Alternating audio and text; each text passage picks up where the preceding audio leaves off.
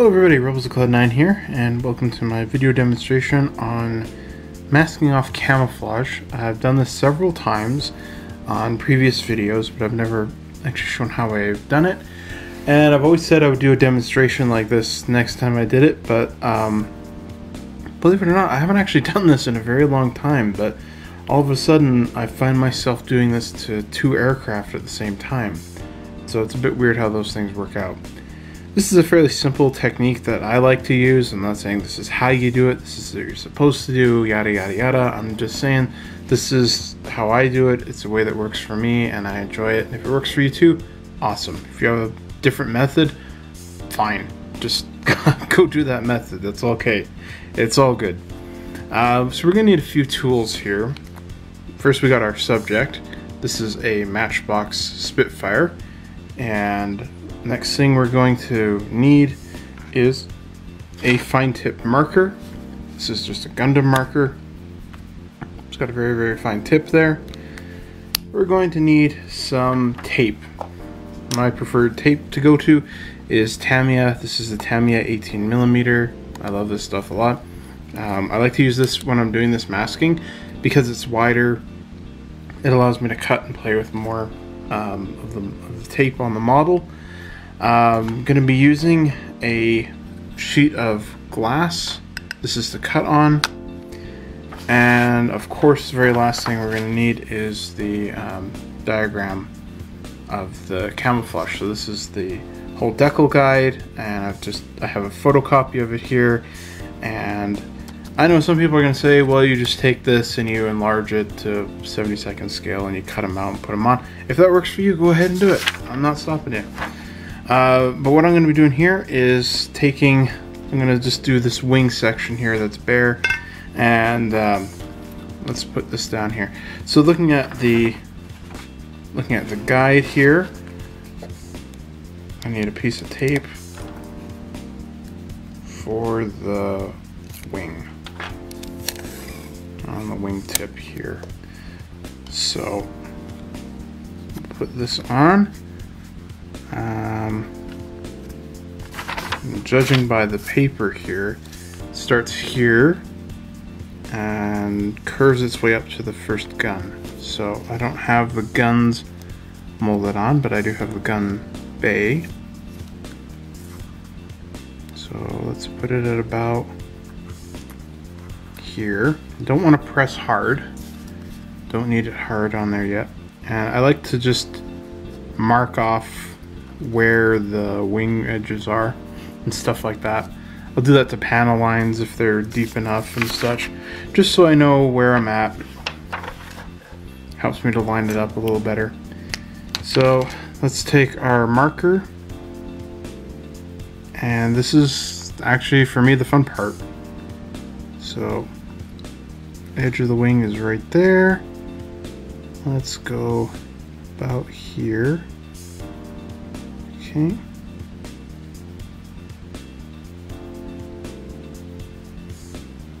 It's about like that. And if you don't like it, just take it off and do it again. Or if I don't like it, usually what I do is I just cut it differently once I get it onto the piece of glass like this. So next step is pretty simple. You just put it down and slowly cut it out. And the nice thing about using a piece of glass like this, it allows you to keep the tack of the tape, and it provides a nice surface to cut on. You know, it's easier than cutting on a mat like this. And then what we'll do here is put this down.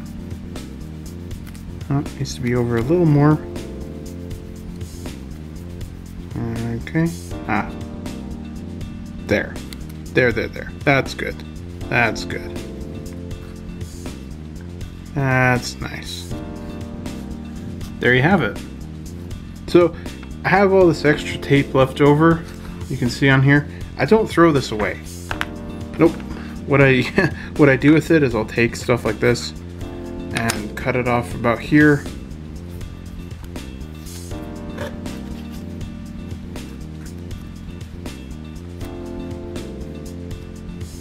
And put it over there. So it all gets used up in the end. I don't really waste a lot of tape. So I'm gonna go finish this wing and I'll be back and show you how to do curved sections in a moment.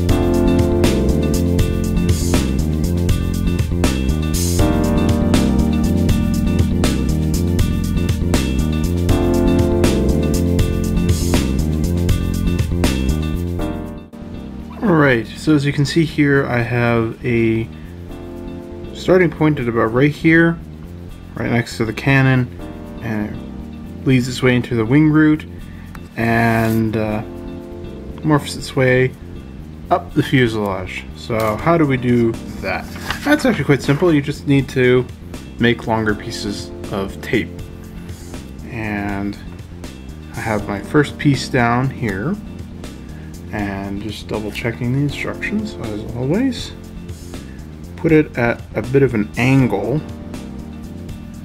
and what I always find important to do first is to make sure you get it in the wing root. Otherwise it's a little harder to draw properly. So get it in the wing root. I'm happy with that. And up here, that should be fairly good. Okay, so let's go back to our paper here.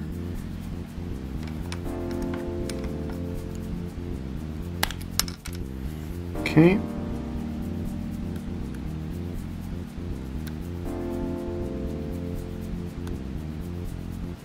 And down.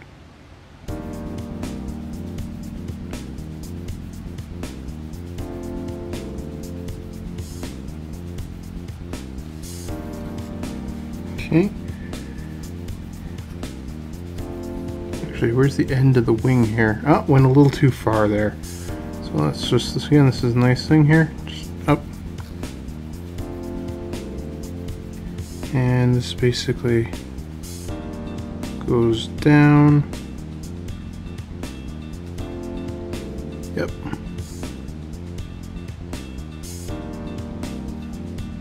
Okay. So there's my wavy line, and it goes all the way up just like that. So again, you just cut it out and it's the same thing. You just pick it up, put it down, mask it off. It's a bit of a laborious process to do, but it works. It takes a bit of time. I actually find this to be quite fun to do, but that's basically the gist of it. And you know, if you need to make things wider, you need to make things longer, you just put more tape down, add extra tape. So I'm just gonna sit here and continue masking this, get it all done, paint it, and then I'll show you a final step that I do with these models after everything's been painted.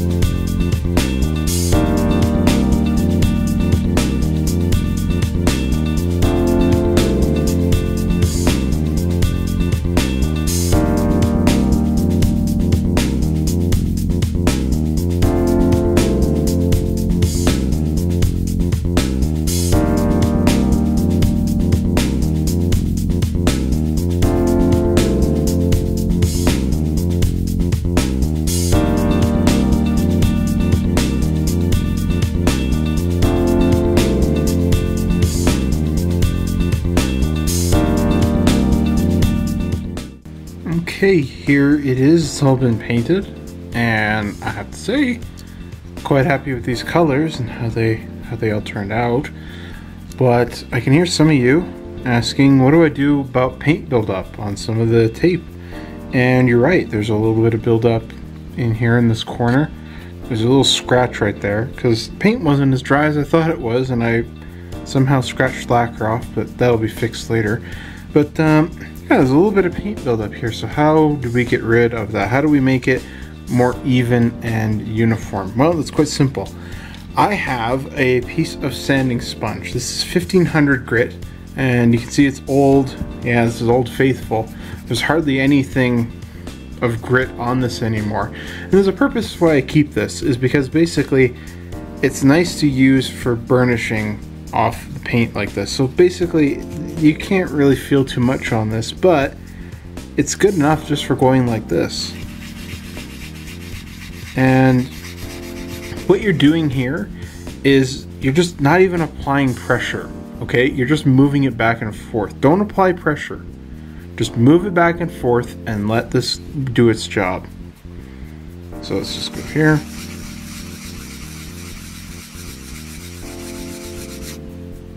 There. It's completely smooth. It's like one surface.